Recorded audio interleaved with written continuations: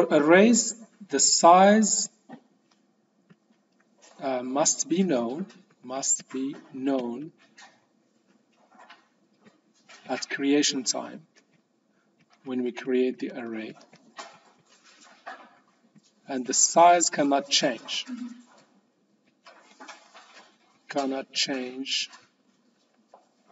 while the program is running. Okay, but the lists are similar to arrays, but they can dynamically be resized. They can grow by adding more elements, or they can shrink by removing elements. That's basically the major difference. And when I create a list or an array list, I don't need to. If I don't know this, I don't need the size. By the way, I don't need it. Okay? That's the idea.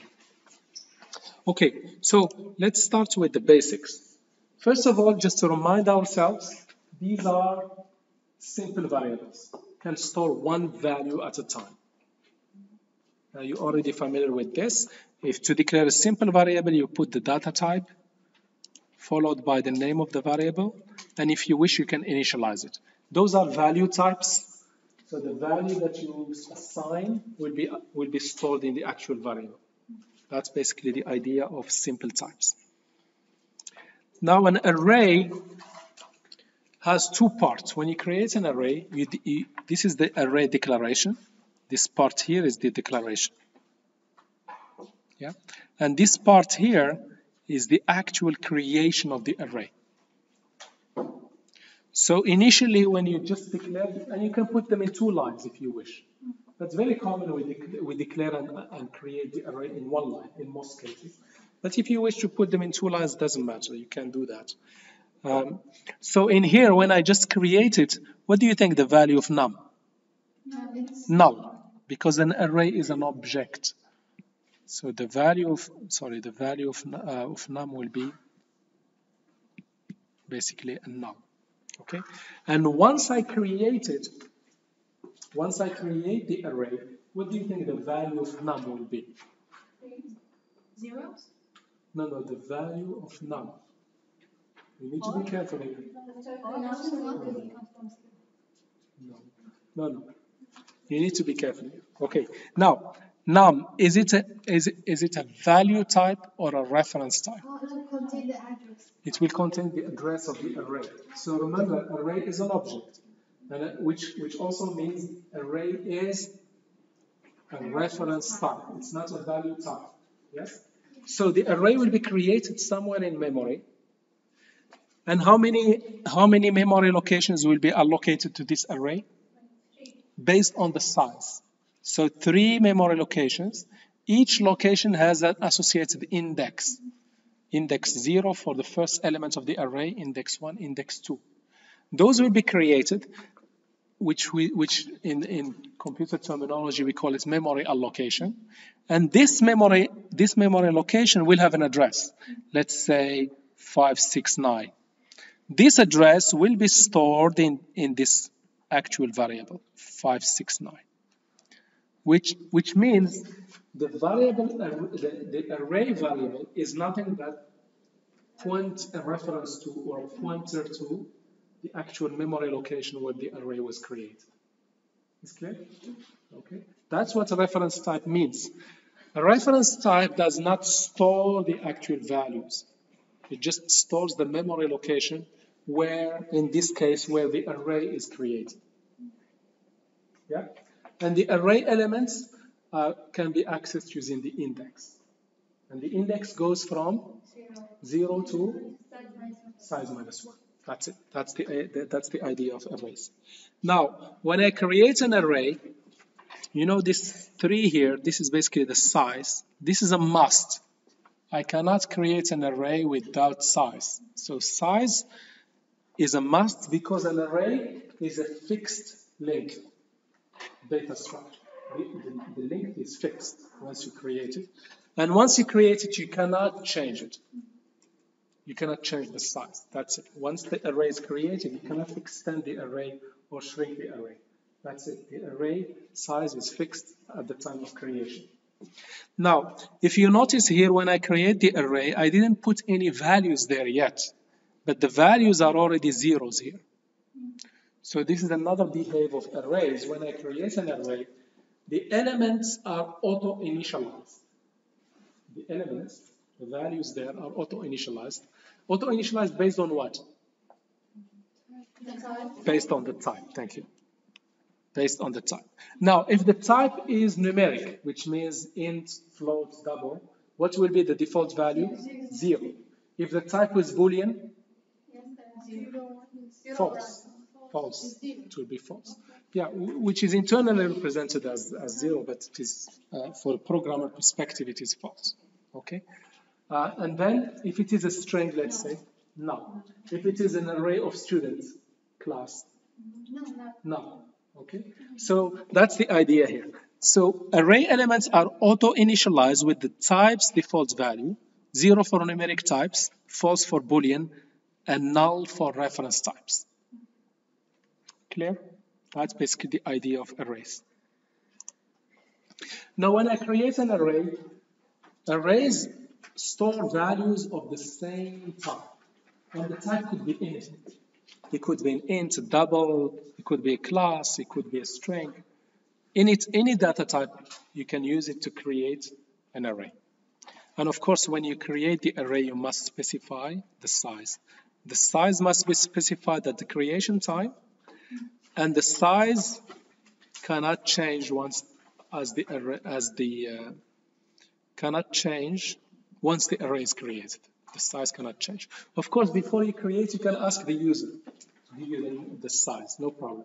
It's not like C++. C++ even are more restrictive. You cannot even ask the user. The value is kind of hard-coded. Well, we did have a size. Like we could declare a variable, and then ask the user to enter the variable, and then after he enters the size, for example, we can put and create the array. That's another way to do it. So like say, for example, I think vectors you're talking about. And then we can just No, I think in C++, no, in Java, yes. In C++, I think the size is constant. Any of you recall this? But doctor, we could change it.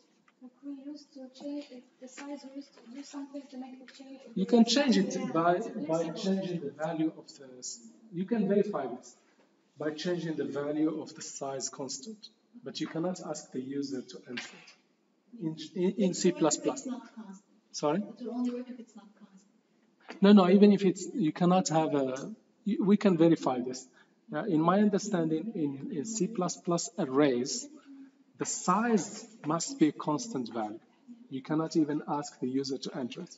Anyway, C++ is gone, the time of it. You can verify this information. But the main thing in Java, yes, the size, you can ask the user to enter it. Yeah, and then you create the actual array.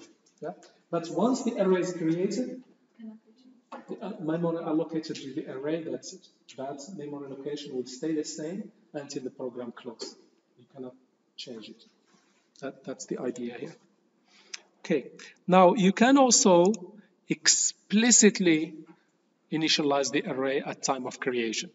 So in here, for example, I'm creating an array of ints, and I'm using the curly braces and putting some values there. So this will create an array of 5 elements, and it will initialize each element with the corresponding value. So that's another way of initializing the array. Otherwise, if I just, interesting. Okay. Otherwise, if I just declare it this way, sorry, this is declaration. I declare it this way and create it using the new keyword, then the values will be auto-assigned, auto-initialized with 0. The elements will be auto-initialized with 0. And then in here, in this case, for example, I am assigning 1 to element 0 and assigning 2 to element 1. And this is how it is done. And remember, the array elements are accessed by index, and the index goes from 0 to array size -1. Okay, so arrays can be used wherever you can declare, and wherever you use variables, arrays can be used as well in Java. There's no restriction. You can use them to create attributes of a class. You can use them to create a local variable within a function. You can use them as a parameters of a function. You can use them as a return type of a function. You can use arrays in any of these scenarios, no problem. So here is an example of a function that returns an array. Here we have a function that returns an array. So what we have, what we have in this function, so it is the function is called initArray. It takes a size, the desired size of the array, and the value we want to put in every element. So first we go ahead and create an array of the size that is given in the argument, and then we loop through every element and we assign the init value to every element, and then we return the array. So this is just to show you that that a function or a method in Java can return an array, no problem. Okay, we already discussed this. Arrays are objects, which means they are also a reference type.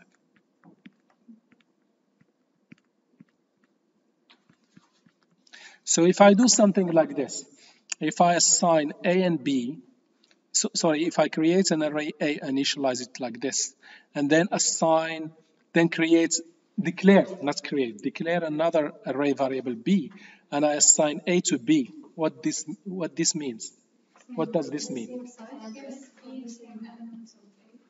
Address gives A the same, gives B the same address in the memory. Same address in memory. So basically, both of them will be pointing to the same array. So what this will do, this line here, will do something like this. We'll create an array in memory with 3 elements. It will assign 1, 2, 3 into those elements. A, let's say the address of this memory location block, this memory block is 303, for example. So the value of A will be 303, which means A is pointing to this array. Now, if I assign A to B, it means B will have memory location 303, which means B also will be pointing to the same array. That's why in the quiz we said a reference type can point to the same memory location. Yeah? So there is only one array, but we have 2 pointers to it, or 2 references to access it. We can either access it through A or through B.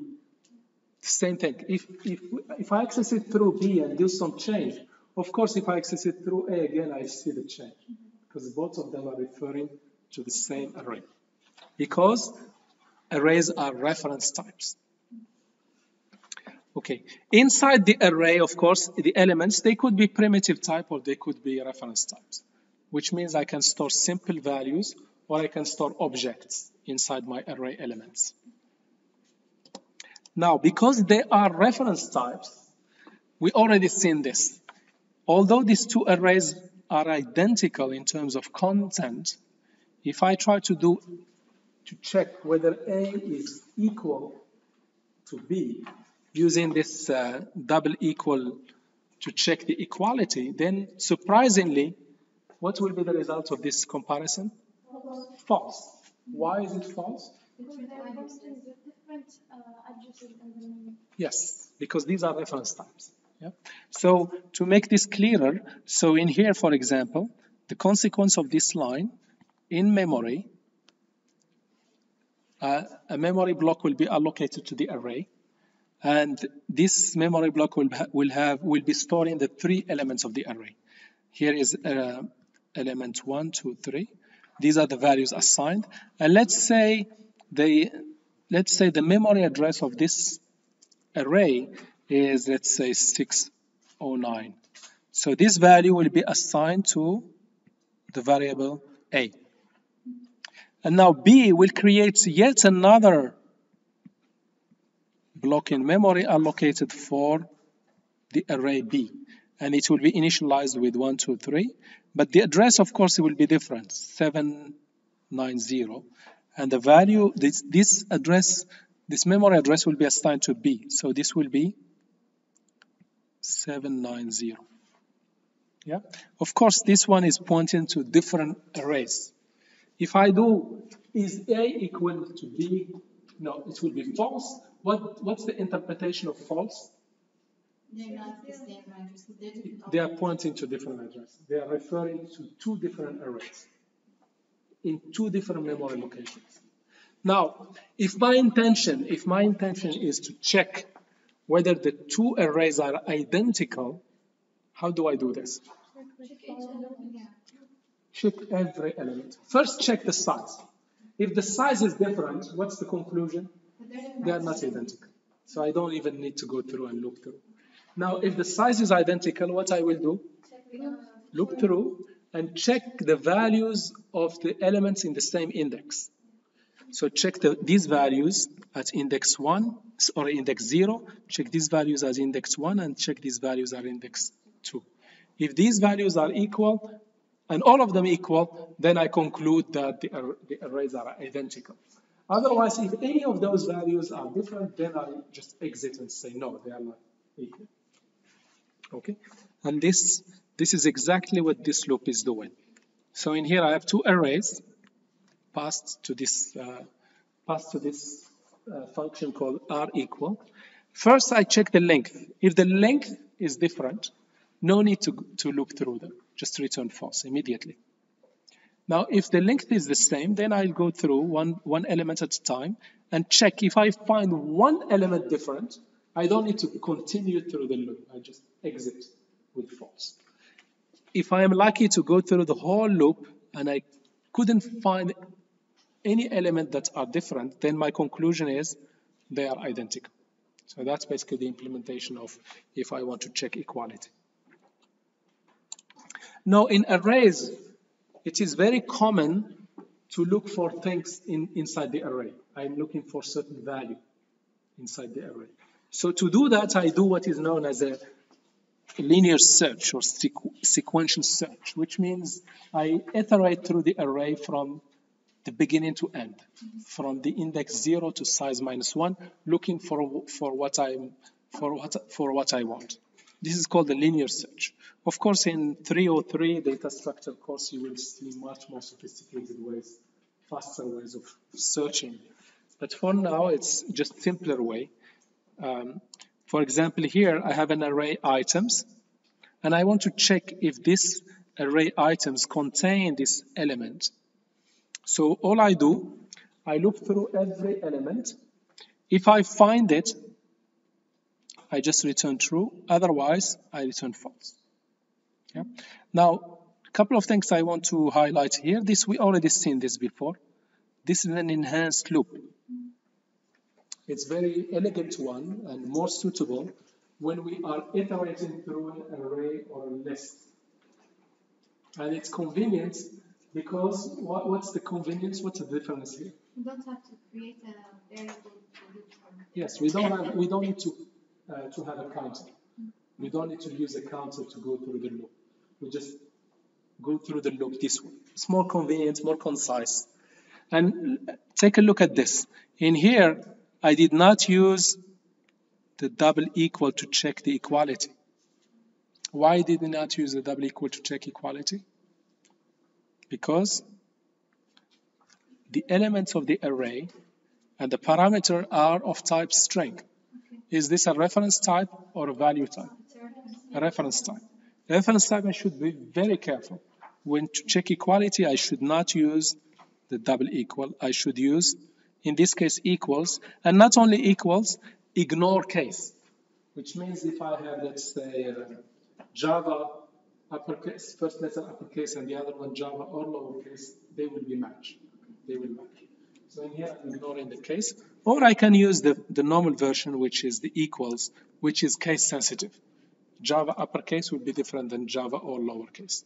But if my intention is to ignore, I consider both the same, I can do equality while ignoring, making it case insensitive.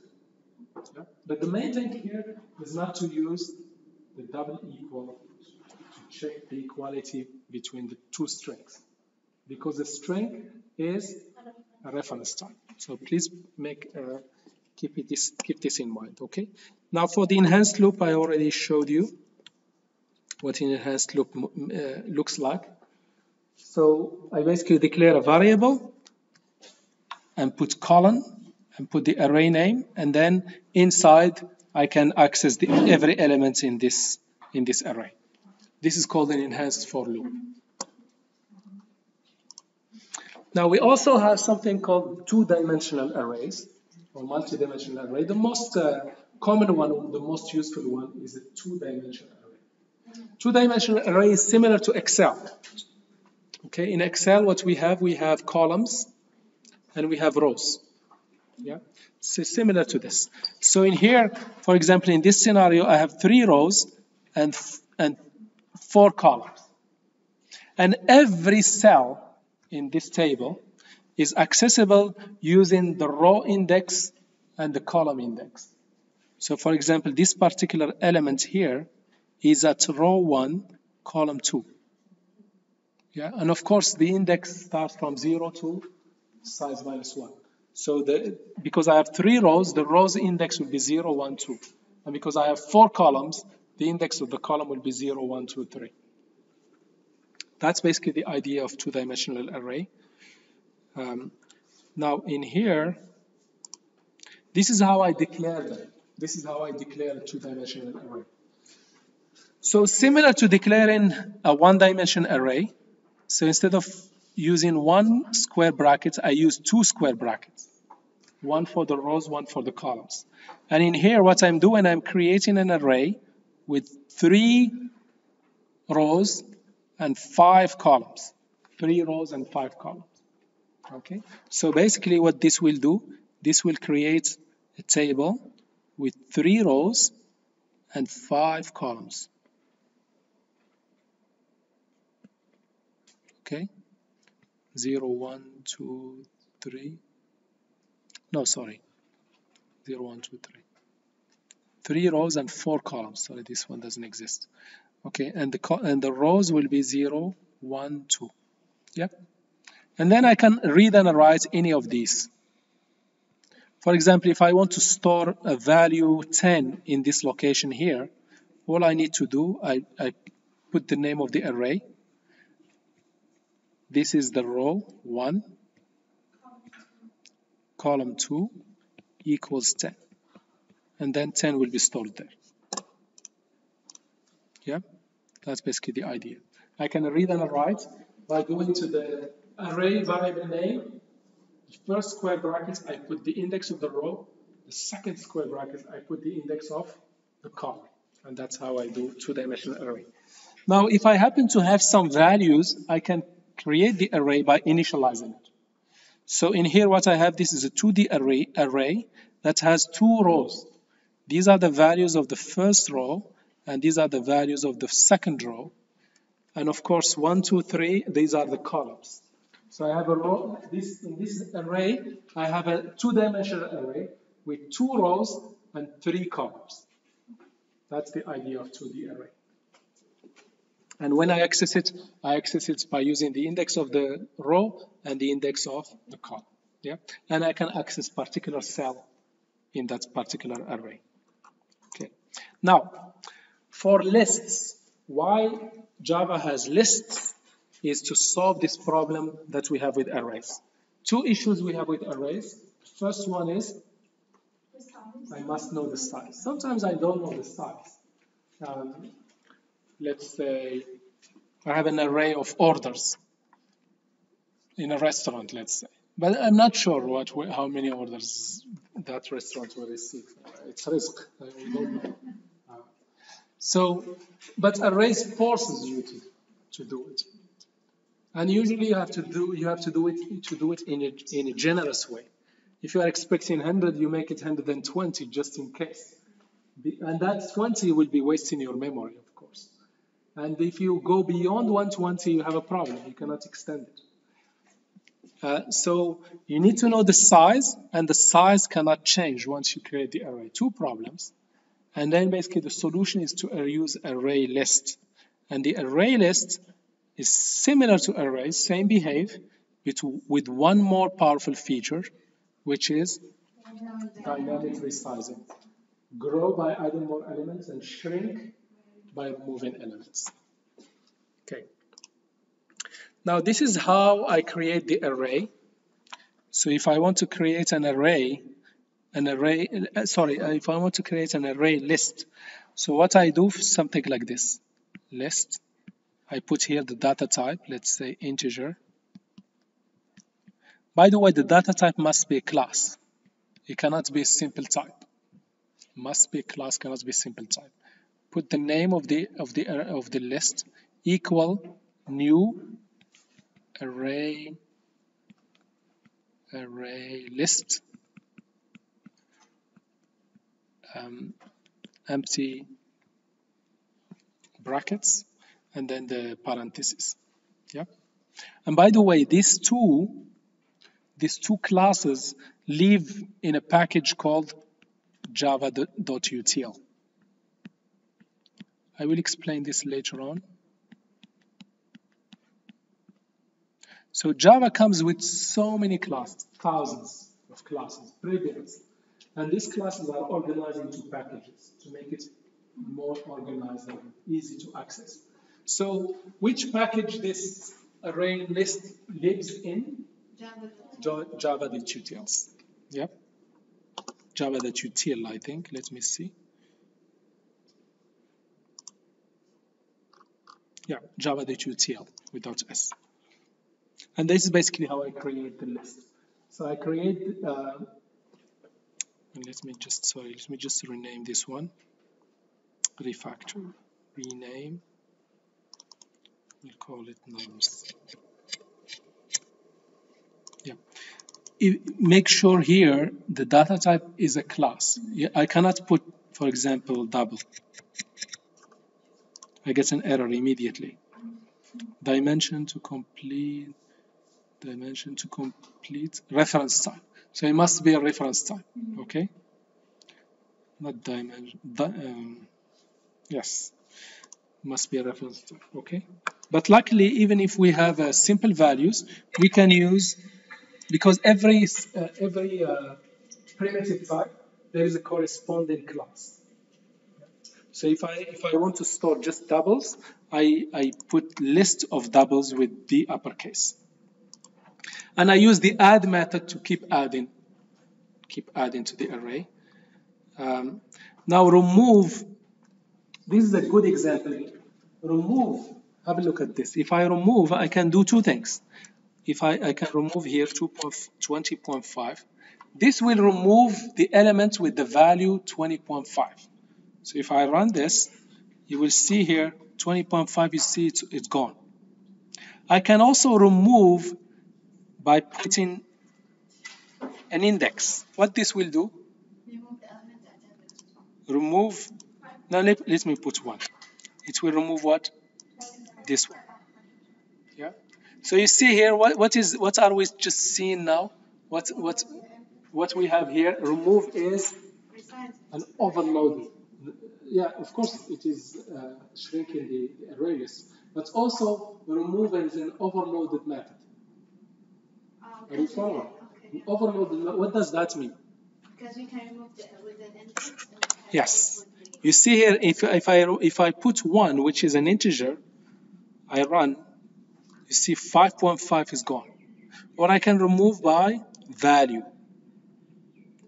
Let's say if I put here 5.6, that will be removed. So same method, different usage. So us as developers, we know that a list has a remove. Do I have to have two methods, one remove by value, remove by index? No, only one method, which is remove. So it's easier for us. Even easier for my slides. You see here, I put them all in one slide, the most important methods. But if they weren't overloaded, then it's a problem. I have remove by value, remove by index. But I have only one remove. Of course, in this case, in this scenario, if I pass a double a value with a decimal, my intention is to do what? Remove the element. Remove the element with that particular value. Now, take a look at this. If I put 1.0, what do you think will happen? Nothing will happen. Why? because it will be the intention here is to look for any element with the value 1.0 and remove it. And we don't have such element. See here, we still have 3 elements in the array. Yeah, but as soon as I put this 1, the intention now is totally different. What I'm doing now? Removing the elements at index 1. What is the lucky one here? 5.5 will be gone. So if I run this, we have this. Okay. These are type of exam questions, by the way, because these are really to assess your understanding of what's going on here. Yes, please. If I had the value was data type was integer. And Which one is data type? Instead of double. Yeah, very good question. If I have this, it will create confusion, but Java does not allow this confusion in the first place by not allowing you to have the type of the list cannot be a simple type. It must be a reference type. Can it be the integer class? Yes, it can be an integer class. And then if I put the value as 1.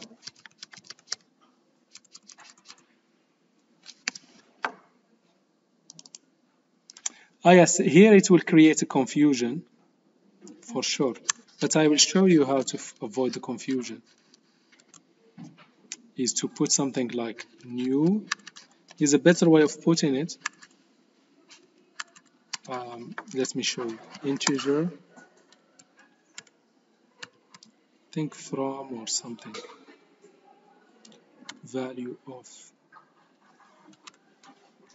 Let me just try this. Let me try it and then I will explain it. Okay, here, what I'm doing here, I am asking, please go ahead and remove if you find a value 1. Yeah, but if I put, this will avoid the confusion to the compiler. If I put 1, what's my intention now? Is to remove the element with index 1. Yeah. If I put this, my intention is to remove the elements with the value 1. Yeah. Let's try it. If I put here, let's say 5. Okay. Let's just change this one to 20, 25. Hopefully, if everything goes well, see if 5 is gone. Yeah. But if I put here 5, let's see, I'm not sure, will we get an error maybe? Yes, an error saying index out of bound, etc. You're trying to remove something that doesn't exist. Yeah, array out of bound. Sorry, I will just show you one last thing, let you go. This is called variable length arguments. And this is a new feature I just came across it recently. In Java, what you can do is you can create a function, and this function can receive as many arguments as you wish of a particular type. So for example, here I have an average method, and it takes as many doubles as you wish. So here is how I call it. Here I call it with how many variables? 3. Three arguments. I can increase this. No problem. Yeah. So this is a variable length argument list. Variable length argument list. How do I create a parameter that is variable length argument? Is by putting these 3 dots after the data type. And this variable becomes like a list. This variable here becomes like a list. I treat it like a list, and it has a property length. It's like a list, exactly like a list. It behaves exactly like a list. But the only thing here, you can only have one of such parameters, and it must be at the end, which makes sense. Yeah? So it's just a feature. Keep it in mind. The number of arguments in the array can be obtained. No, sorry, here can occur only once, and at the end of the parameter list. Yeah, you cannot have, for example, in here. Here is the example. I let you go now. Here is the example. I cannot have, for example, here int size, compiler will immediately complain here. The variable argument type double of method average must be the last parameter. Must be the last parameter. If I put it last, then no problem. Yeah. Now I cannot have multiple of those. Yeah, which makes sense. If I have multiple, how can the compiler differentiate between the two? So I can only have one, and it must be the last. And once I have it, it's like a list. And the way I call it, here is the way I call it. I can pass as many as I wish. Of course, in this context, 4 will go into the size, and the remaining will go into numbers. And numbers is exactly like a list. I can look through it, I can get the length, and do all the stuff with the list. Okay, that's it for this. So inshallah, next time I will be covering exceptions, and enumeration, and some other concepts. Definitely. Thank you.